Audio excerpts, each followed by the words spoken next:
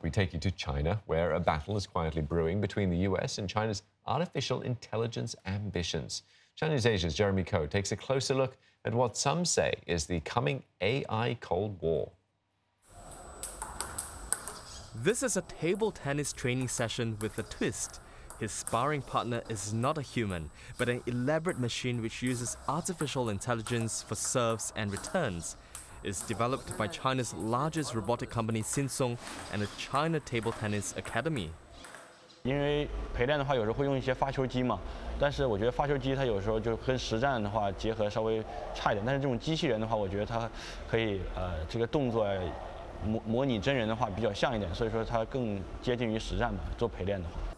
This is just one example of how investments in the digital sector are changing how people live, work and play in China. President Xi Jinping has repeatedly stressed the necessity of promoting scientific and technological innovations in government reform, and this includes areas like big data as well as artificial intelligence. China's goal is to foster a $1 trillion AI industry by 2030, and today it's home to tech giants like Alibaba, Tencent and Baidu. But China's dazzling AI advances is increasingly seen as a threat to the United States.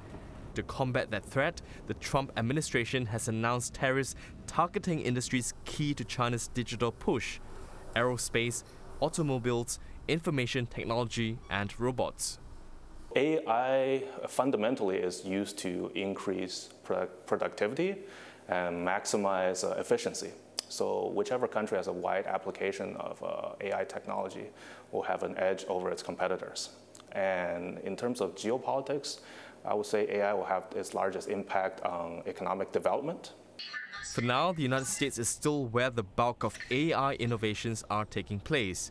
Back in 2016, a US government report warned that China has already surpassed the United States, at least in terms of journal articles that mention deep learning or deep neural network.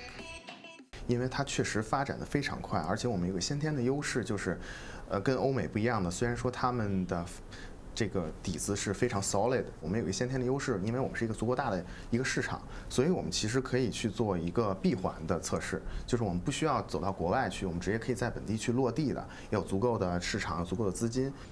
The stakes are too high for either country to let their guards down.